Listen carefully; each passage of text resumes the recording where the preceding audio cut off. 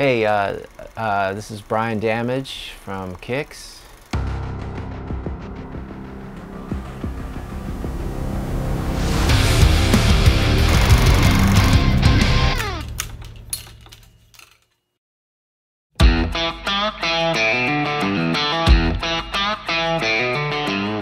Well, I mean, it was this kind of like a long, drawn-out process for us. It wasn't like an immediate bang like some bands, but I think for us it was more just kind of bad timing.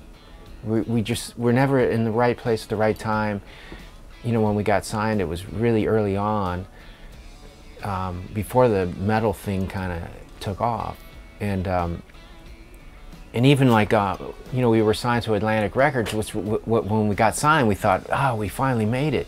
But actually it was the very beginning, and Atlantic didn't even have like a heavy metal hard rock section of the label, so we were just thrown in with everybody, Phil Collins and all those bands, and it wasn't until Skid Row came along that they actually made a kind of a metal department, and so they didn't know what to do with us, for one thing, so they just kind of threw us out there, and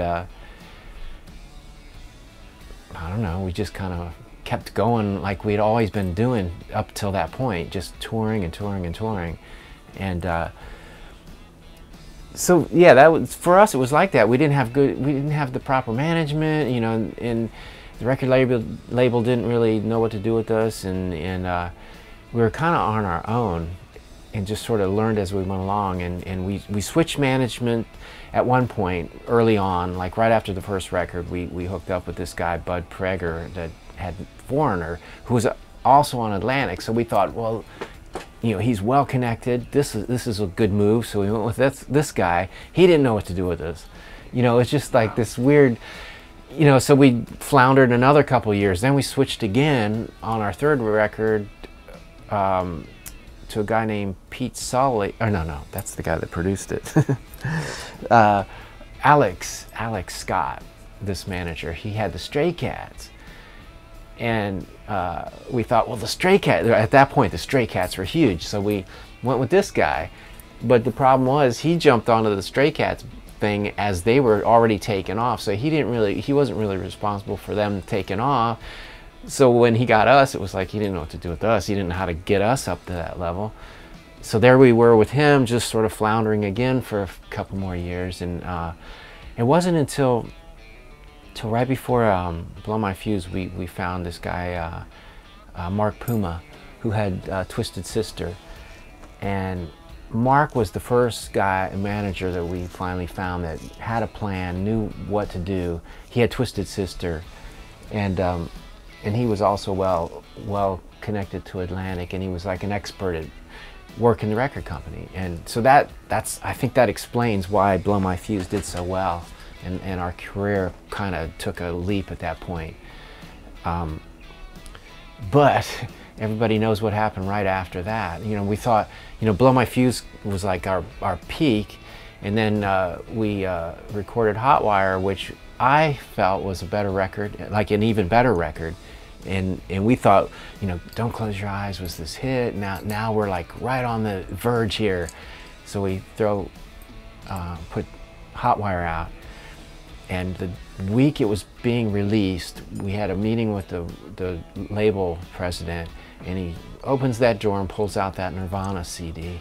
But we still felt it was a good record, and we went out and played behind it. But we could see the ship was starting to sink, and if we could feel it going down, and that's actually when I jumped ship. Right after that, I was in early '93. Where'd you go? I left the East Coast and moved out to LA and left the band, and there's a lot of reasons behind that, other than just the record label and the scene. But at that point, there were so many things within the band. I was feeling like just frustrated, and that didn't add to it, the fact that I felt it sinking. And it was like I'd gone through whatever, how many years that is, 13 maybe years at that point, and just climbing to get to that point, and then it starts dropping, and I'm just like, you know, I need a break. So I left, and you know, the funny thing was, financial wise, I had enough money to last like 2 weeks.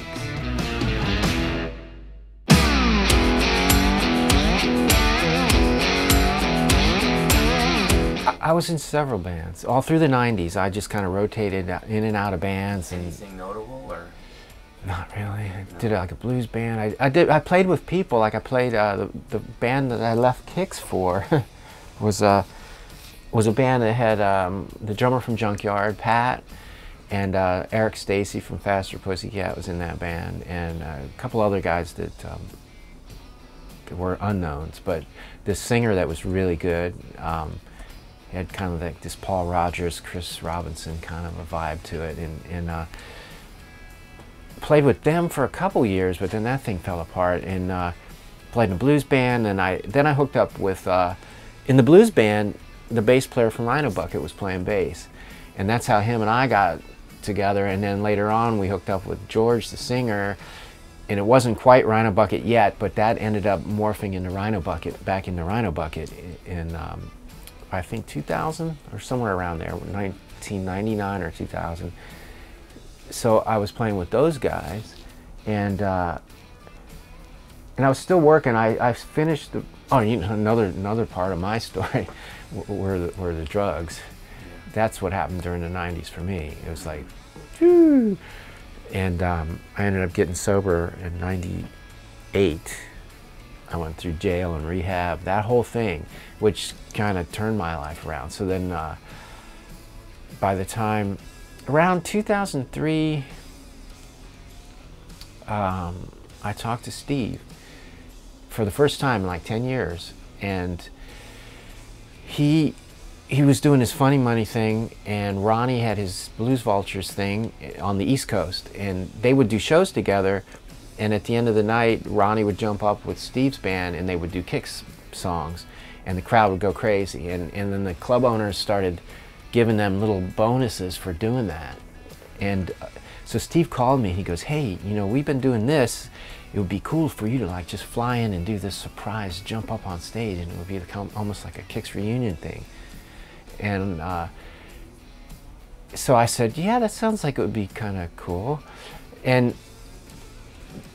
for some reason that didn't work out, that version of it, because they wanted to know, they needed to know how much it would take to get me there, and they were only gonna throw like $100 bonus for that, and I'm like, that, you know, I'm not gonna fly across the country for $100. So then Steve and I talked about it further, and we thought, well, you know, if we're gonna do it, why don't we really do it and really put the band back together and see how it goes, and so that was how we sort of fell back into it, because once we did that and we played Baltimore and we saw the reaction, it was like, we got to do this again. So it started out just like that around Baltimore, and then from there it just, we just thought it was a whim, and we thought, you know, we'll do a few shows and have fun and get paid, and it was such a good turnout that we thought we'd book another group of shows, and we started doing that like once or twice a year. We'd do a little group of shows, and it kept growing, and I finally talked Steve into letting me talk to a booking agent, which that really opened it up. So you know, our first huge out-of-town show was Rocklahoma in 2008, and you know, the rest is history. I mean, it just keeps going.